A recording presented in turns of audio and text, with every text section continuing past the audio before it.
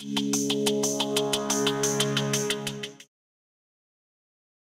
just did a little poll. I mean, one person might be doing a regular camera, which is a traditional video camera, which is fine.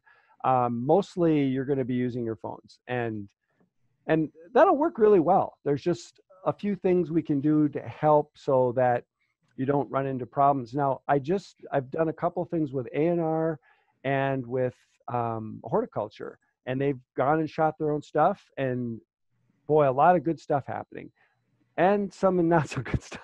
One quick example, when I get to the sound portion, wind is going to be the issue here. So, but ambient sound. So there was a flock of sheep behind this. I'm not going to say who, but she was doing a really good job, and you rah, rah.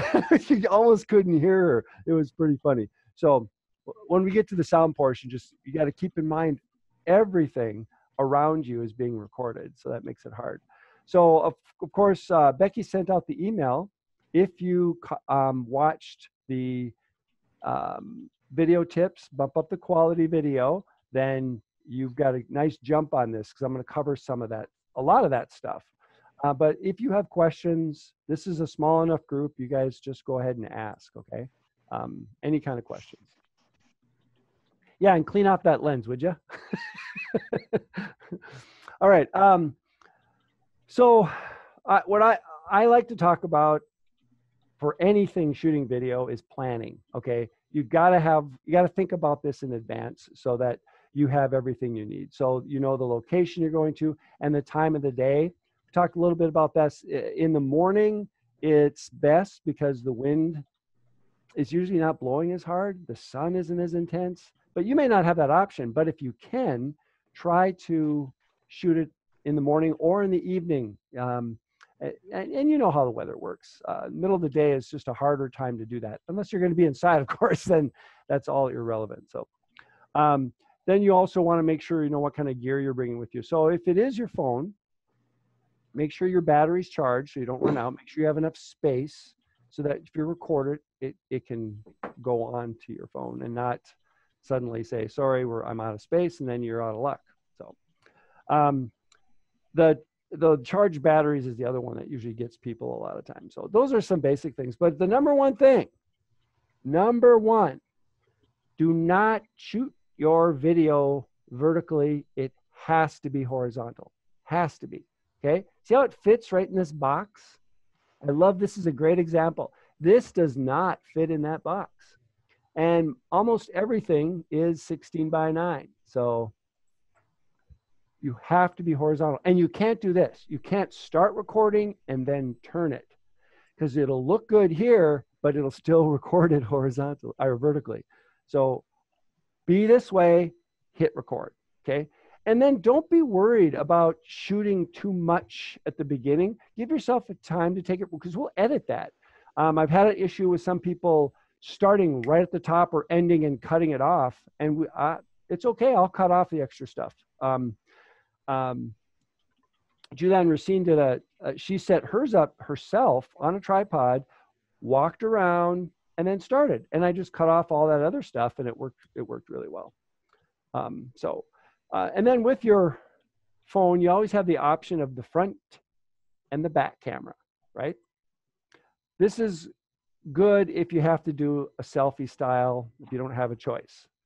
And what happens with that, it's usually a little bit lower resolution, even though many phones now, they're trying to match them. But generally, this is the front camera, or the one facing you, is going to be a little bit wider, which is good for selfies. But most likely, you get some help, and someone will shoot it for you, right? This has the higher resolution in general, because now, again, like some phones have bumped up the other camera, but you want it like this, right? Horizontal, good camera, other person's watching what they're doing. That's the real basics. So then go into your settings and make sure you're in high resolution. Okay, you're in 16:9. Some people leave there, they do so much stuff on Instagram, for example, it's more of a box. And that's how your camera can be. You can set it up so when you shoot it, it goes right to Instagram. Well, we're not doing that. We want 16:9. and high resolution. So HD. It doesn't have to be the highest, but it doesn't hurt. It does take up a little bit more space, but not a whole lot more space. So, and then let's talk about add-ons. We'll get into the sound here now. Okay, microphones. This microphone on your phone will work. But one of the silent, blind, the one you can't see is the wind. You can feel it, but you can't really see it, right? When it hits that microphone, it's going to sound like thunder. It's going to go, well, maybe I can do it here. I don't know. Did that work? So you don't want that. So your best way to get around that is to get out of the wind if you can. Now, you may not be able to. So you can try to guard it or do something just so the wind's not going across. One of the ways to avoid that and to get really good quality audio, and some of the people are doing it, is to have a small microphone and you're tethered to it. The microphones that are meant to go with the phone have 3 bands instead of 2 on them, and it automatically turns your earphone out to a microphone in, unless you have one of the newer iPhones. They did away with, as you know, if you have one, they did away with those. So you have to get an adapter, and I can't help you. You just have to get an adapter if you plan on using it that way. Again, I said plan. See, if you plan it, you can get it before you have to shoot. So that would be handy. Another add-on is a tripod with a special mount. This one simply gets wide like this, right? And holds the phone in here. Anyway, that's good if you got to do it yourself, or if you just want it really steady, which is always good. It is a little tricky if you're doing it yourself because you're using the other side of the camera.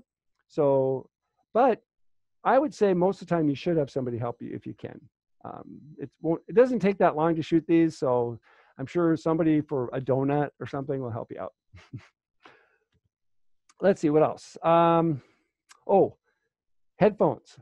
If you can, you're going to use that jack for the mic in if you're doing that. Otherwise, after you shot, shoot a little bit, play it back, and listen with headphones, not earbuds. Okay, earbuds are good. You'll be able to know that you're getting sound, but the difference is headphones, good quality headphones, you'll hear if there's any kind of wind, because wind has a really low earbuds. Just you can't hear it with those because they're not meant to go that low. Headphones do, so then you'll know, oh my gosh, I got wind, so I got to change something. That's if you have the time to do that, that can make a big difference. But you have to have headphones somewhere too, but we all have them somewhere laying around. I don't know. And as I mentioned before, wind kills audio. I can take some with an audio filter when I'm editing and knock some of that down, but I can't take it out completely, and especially when it's really rattling the cage. So really got to be careful. That's like, to me, one of the #1 enemies, because more important than video, I can't believe I'm saying this out loud, is audio, because we got to hear your message. It has to be coherent, and then the rest of the video goes along with that. Unless you're demoing something, then sometimes that's better. But Bruce? Yeah. Is it better to just shoot video and then lay in audio later? Well, it depends on what you're doing. I prefer to see you in the video doing whatever it is, just because it really connects everything. Otherwise, it feels a little bit like a PowerPoint. But if you absolutely can't record it because the wind is bad or some other reason, yeah, then you can do that. And we've done that. We've had people, in fact, if you know what you're doing, and say, we're doing some of these demo videos, say I'm trying to show you how to do some gardening stuff. Well, it's okay to go afterwards and get down low and get some close-ups of what you're doing, and I can edit that stuff in later if it matches. Bruce, this is Steve Zwinger. Sorry I'm late. I agree with you on that.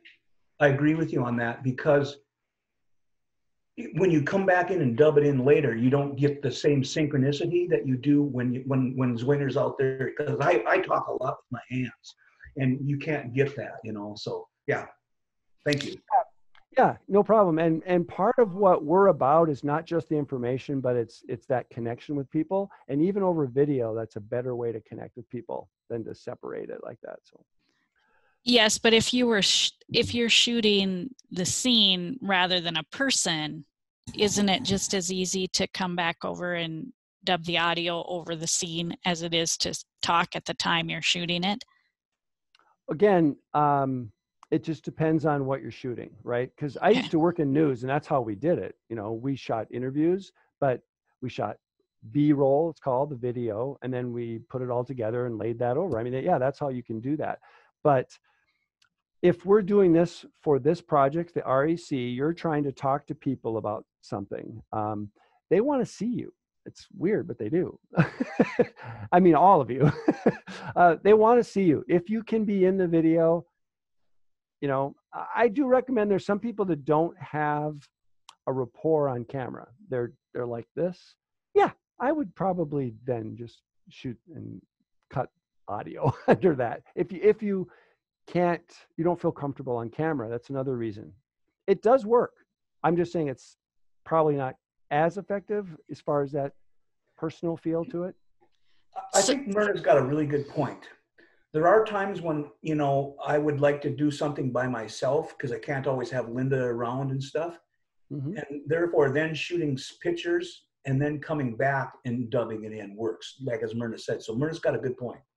Yeah, no, and again, there's a lot of ways to do this, but those are the two basic ways. When we have somebody come in and we have some video, some people just don't want to be on camera or they can't for some reason. Yeah, and it works. I mean, that's how we did it in news, like I said, except for when the reporter did a stand up and talked. But this is a little different animal. Okay. You guys are that people connection, and so we want to try to keep that as peopleized as possible. So what if we're shooting with somebody in the picture and they're talking, and you know, after the fact we find out the audio is terrible? Can you just mute that audio and lay new audio over? Yeah, that's really hard. I've done it, but it's really hard to match. It's really hard. So if it's an interview, it's impossible because you'd have to have a person come in. Yeah. But if it's you, I did this. I'm going to tell this little story. It was during a blizzard was coming in. I'm with a reporter down the road, and he's talking, demonstrating how windy and snowy it is, right? And we got back, and it was just like you couldn't hear a thing. So we dubbed it, and even though we thought, you know, we pretty much got it perfect, we knew and could kind of tell that it was sort of dubbed.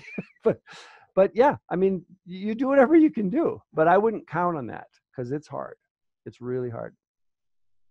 Because if you have an exact track and you got to match it up to another exact track, like say you record something separately. Now, some people do this, and I've done this with my GoPros. I had a little MP3 player, and if you got that in your pocket and you're recording sound, you do your bit on camera, then you can take that and match those up. At least they're exactly the same. You just have to figure out where to get them to match. Does that make sense? Yes. Yeah, and then you're getting that microphone closer to you, that's the only real disadvantage of these things without a phone, without a microphone, because the further you are away from a mic, you know, the less the quality. And that's why I decided to wear this today, because this should sound way better than, even though you can hear me and understand me, this just sounds better. Okay. I think sorry to jump in here. I think in Myrna's situation too, if she was saying like the person's on camera, you know, and then we're having the audio issues, that would be a situation where maybe you can get by with having the person on camera for 5 to 10 seconds and showing them at the start. And then if there's chances there's a way to get some cutaway shots or have a lot of extra B-roll then to cover it up, then you could throw in, and this is in the situation, of course, if the person cannot re-record it.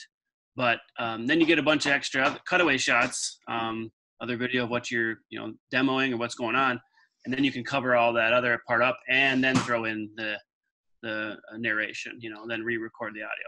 But Yeah. All that extra work sounds like it'd be easier just to re-record it if you could.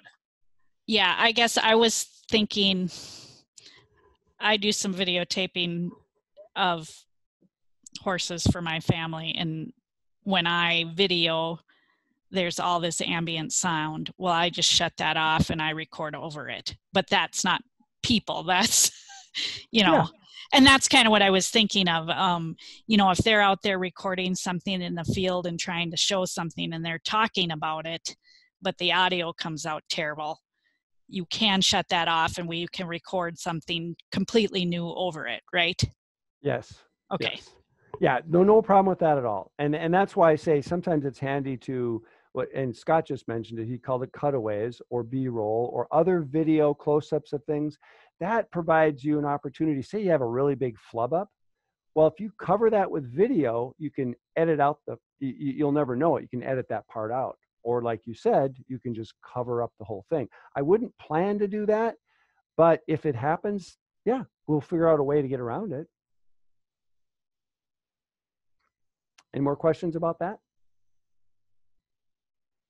Yeah, and I've had some people in the horticulture, especially because they're doing demos on how to do certain things. Some of them have shot separately a little close-up of what they're doing, and I'm able to use it, and it helps a lot. It really does. Because if you're on camera the whole time, it's what we call the one-take wonder. I mean, you have to get through it, and if you have little mistakes, no big deal. But if you have a really big flub up, think about a way to show something at that time, even a still picture that I could edit to, and then we can edit out the flub up. And that's all, because what we don't want, it's called the jump cut in editing. If I'm talking like this and I go and I make a mistake and then I edit to the same kind of shot, then my head pops up over here as I'm talking because we cut a piece of the middle out. So that if you cover that up with video, it all will sound normal. I can make you sound or say anything I want, just about. It's tough though with inflection and things like that. So can we provide you, I mean, I believe we're planning to have you come out and shoot whatever you can, but can we provide you with different video from maybe camera and the SRL, or phone and the SRL, audio clips if we want, pictures, whatever, and you can just make your magic, right? It doesn't really matter what format it is.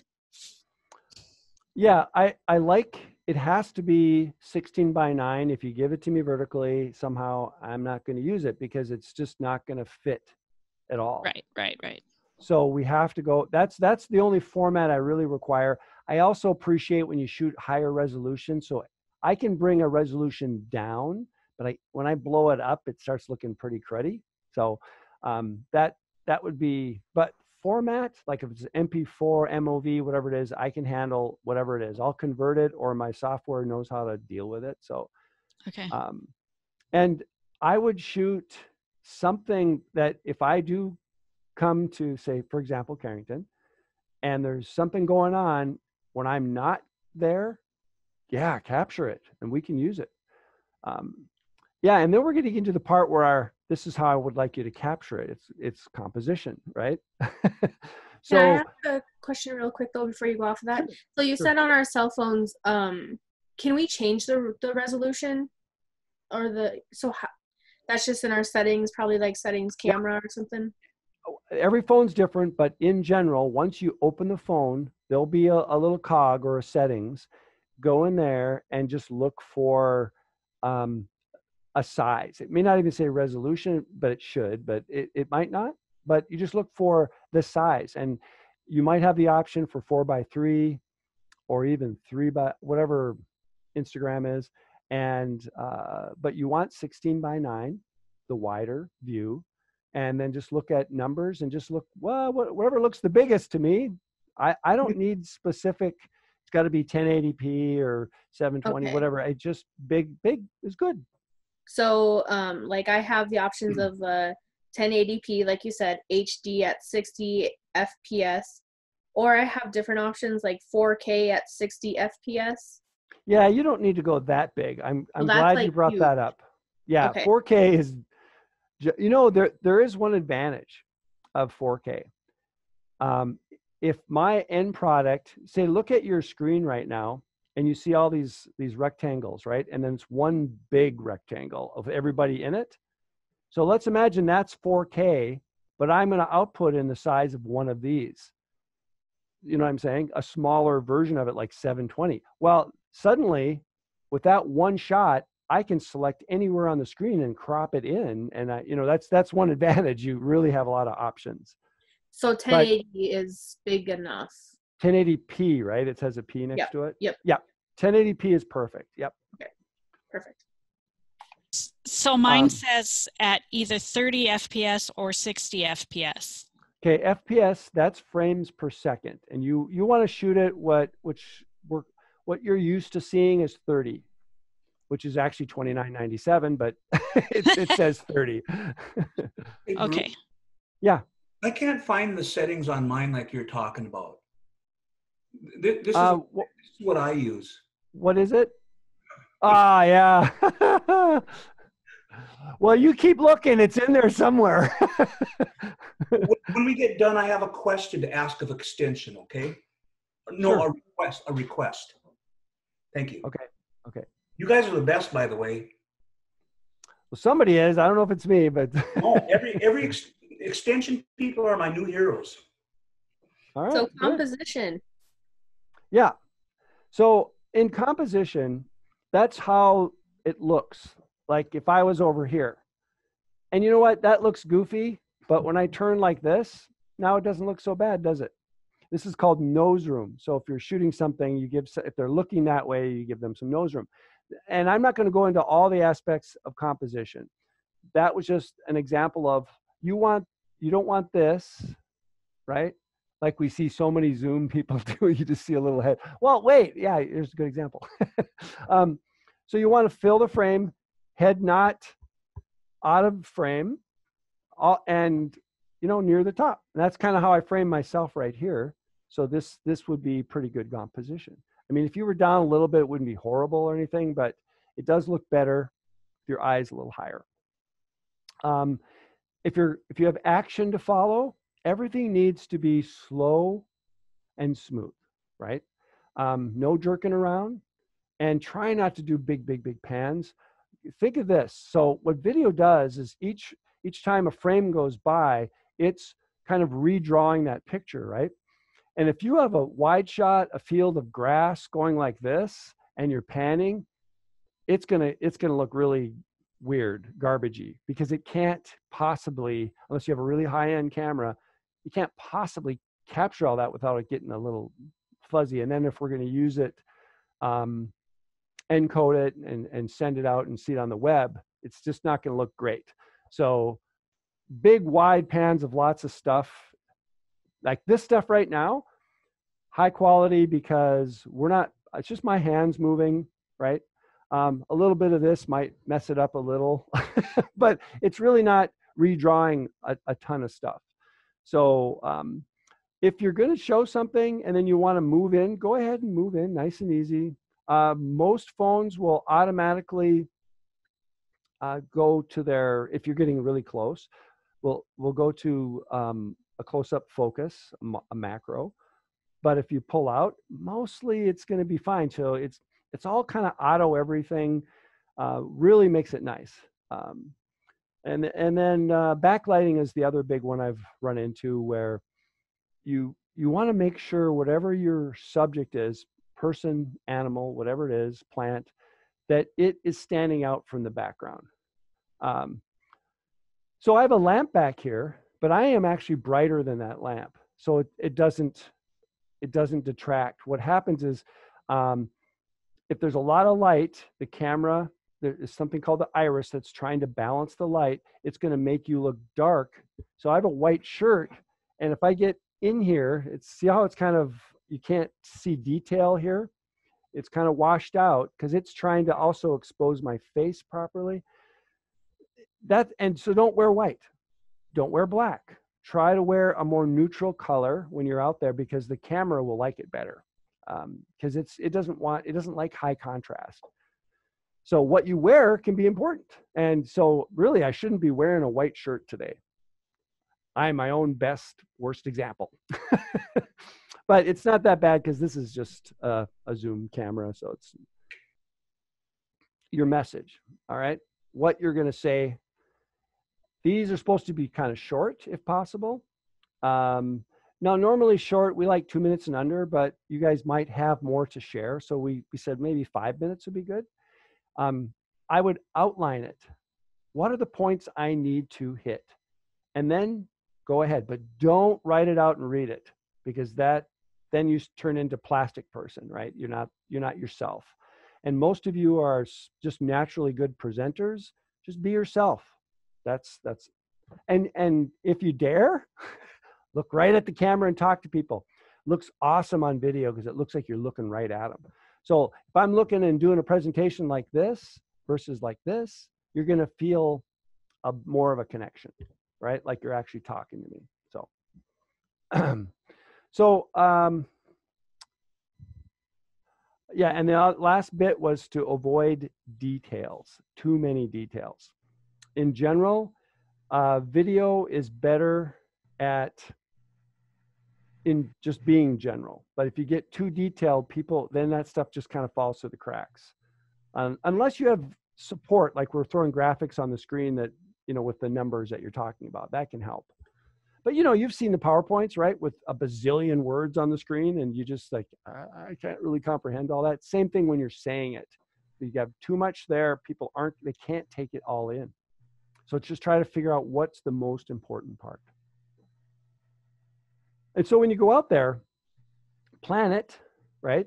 So you know where you're going, the time of day, what you kind of want to do, and try to, I like to have fun with these things if possible. Try to be a little creative. I don't know. Carl, great example. When he first did these A&R videos, he was one of the first ones to get one done. And he did it, with some buddies. And it was awesome. Did it with the animals. I love that. It's not, that engages people. And so if you can have your presentation engaging people, that's always helpful. Bruce, I do have a question for you when it comes to, sometimes you do interview type video where you ask a question, you respond you make a response, and there might be like 3 questions: what, where, when, and how. How is this particular set of CREC or these field day videos going to be different than that? Or can they be the same, or what's your thoughts? Well, I've actually not been to I've visited field days for part of a day. I've never done a full field day. So when it comes to the context of what you're talking about, that is really up to you and what you think is most important. The interview style is because that's live, right? When you're doing it, it's not a video recording, right? You're talking about, right. Yeah. So you're not live, and you're just presenting. So you could, if you wanted the interview part, you could still interview, and we call it pulling sound bites, where you pick spots that you want to use. I mean, we can edit that, but I need details if that's going to happen. I'm going to need you to tell me at this point in the video, the in cue of the sound bite, and I need those details, or I won't be able to find it, right? But because these aren't live, so they have to be done differently. So now we got to get outside our little box and think, how can I present my information in a way that is different, because I'm not doing it live. And that's your challenge, right? I mean, however you think that would be effective. Yep, just looking for guidance on that. Yeah, no, that's a great question. Yeah, and I wish and that's the thing, most of the time when I'm working with video projects with people, the person I'm working with is the specialist. It's their content, and I am not the expert of their content. So the best I understand it, that helps when I understand it, but it's really up to you guys when it comes to the content. But I do challenge you, like I said, it's not live, so it definitely has to be done differently. Although I do notice some of the videos that are online that if they seem like they're done live. Yep, there are some. They're out in the field, that type of thing. They're showing different things, and it seems live, but they're just recorded. Yeah, but it's most likely, or Yeah, or maybe they were live and then that's the recording of it. Mhm. Or yeah, and we did this again back when I was in news. We called it as live, and you're on the set and they cut to you and you're talking and it looks like it's live. We don't put live on the screen, but it looks live because we're doing everything we normally would. You can do it that way. I mean, if you have the means, someone to run the camera and a microphone or a way to hear both people, yeah, no problem doing that. Q&A, standing right next to somebody, that's kind of cool. No problem with that. Okay, just looking forward to you come out to Carrington. Yeah, me too. Give me your Yeah, free well, and once we know where I'm actually going to go, then we'll have to figure out the schedule. So, because it might be, if you guys are the only ones on, maybe I'm just going to Carrington. I doubt that, but yeah. I'm looking forward to driving to Williston, actually, or Hettinger. I know it's a long drive. There was something else I was going to mention, and it kind of, it was about, can't remember. Do you have any questions now? Any more questions about shooting it yourself? That video is really important. If you haven't, even if you have seen it, it's Becky included it in the email, a link to it, and it is a super good thing to look at before you go out. Just good reminders of what you can do to keep your video quality as high as possible. The point of high quality video isn't just to show off, it's to get that message that you have to everybody, right? So that I want to tell you this, I want to make sure you hear it and demonstrate the best I can. And that's why we get rid of the sound in the background and we have the good lighting, because you're not thinking about that. You see and hear everything and they take in what it is you want to say. It's just harder when you have to filter that stuff out yourself when you're watching a video. You know what I mean? It's like, I can hear you, but Bruce, I've got I a guess. question for you. I get to go first, Steve, okay? Sorry, Linda. It's a kind of a compound question. Once we have the video shot or the audio compiled, all the information, how do you want us to send it to you? I'm thinking we have NDSU's file transfer system. We could use Google Drive. We could use SharePoint. We could stuff it in the mail. And then zipped files, or do you prefer them to be completely unzipped, as huge as possible? Thank you so much for that question, because that's exactly what I wanted. I couldn't remember the last bit I wanted to say. That was one of the issues we had, or still have sometimes with some of these other projects. People, first of all, this is personal to you, right? When it comes to your video will go to your phone. Do you need to get it off your phone and onto your computer? That's up to you. How I like to work is get it off my phone and onto my computer, and then I feel like I can do more with it. But if you want to go from your phone directly to one of these things, yes, you can do that. Here's what I suggest. We don't have it set up, but we did set one up for the horticulture project, and that's on Google Drive. We just set a place for everyone that they could go ahead and dump their video there. That made it pretty easy, but I got video in ways I didn't even know you could send video. I got these interesting, it was an iPhone, a link that looked like a picture that brought me to the video that I could download.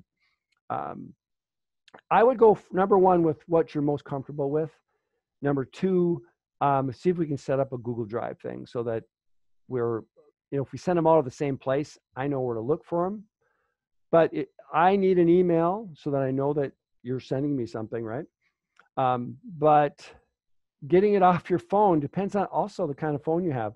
I have, where's my little device? So and I don't mean to pick on iPhone users, but you don't have quite as many options, except this might help, because with my phone, I have an SD card I can pop out. But it's in here somewhere. So while you're looking then, Bruce, Yeah. do you want us to try to zip files at all? Or since Google Drive has all the space in the world, we could just dump it in there wholesale and let you have it? Yeah. zipping's really not necessary. Oh, here it is over here. Good. Zipping's not necessary because it doesn't really do much with video. What zipping does is when you have a lot of files and you zip them together, usually that saves some space. So this little device, it's like a USB, but it has on one end here a USB-C end, right?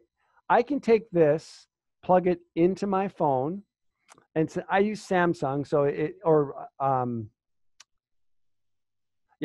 anyway, Samsung, and it's an Android, and I can go into my files and I can find the video and transfer it to this, and I can plug that right into my computer, or at least this one at the other end. I have a regular USB at the other end, so I could transfer it either direction. So these are really handy because you physically move or copy that file.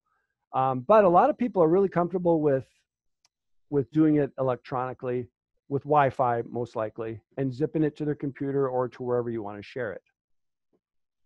I'll talk to someone here in AgCom and find out about a Google Drive. Just, you know, if you don't feel comfortable, otherwise, however you want to send it's fine. And you can try to zip it. Once you zip it, you'll see if the file size changed, because I can unzip it. It's not an issue, but I don't think it's going to compress it very much. So that is a really, I'm so glad you asked that question, because once you've got that video, you got to get it off your phone. And then here's the other advantage of sending it to your computer. Now you have a copy, right? A backup. Once you send that, now you have kind of like 3 copies, and you can delete the one on your phone that's taking up all that space.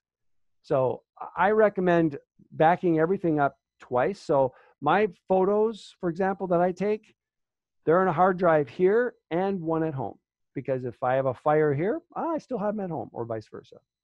But I'm not saying that's what this is that important. But once you move it to your computer, you've technically made a backup, right? Because you have 2 versions of it. And then once you send it, then it's as many versions as you can. And then you can get it off your phone if it's taking up space. Again, if you have the ability and you can put an SD card in your phone, I have a 122 gig card in my phone, so I don't run out of space. I just extra phone or extra card. All right, any other questions? Any clue about world peace?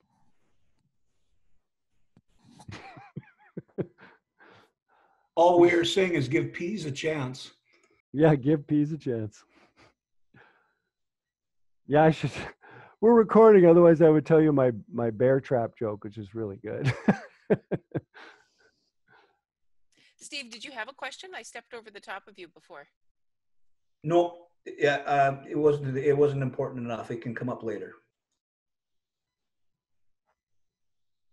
Well, this is being recorded, so we'll repost it in case you want to look at this. But what's even more concise is that video, the video tips that Scott and I created. Very handy. Thank you for doing that video. That it's entertaining, it's informative, it does all the things. Thank you very much. You are so welcome, Linda. You know, it's kind of funny, when we did the first one, we did it with a 4:3 before HD, and then we got some money from our ACE organization, and we were able to do it in HD. And we kind of did it for them and for us, but it is come in so handy, especially now that people are shooting more of their own stuff. So I'm really glad we did it. All right. You have more questions? Ask now or email later. Give me a call.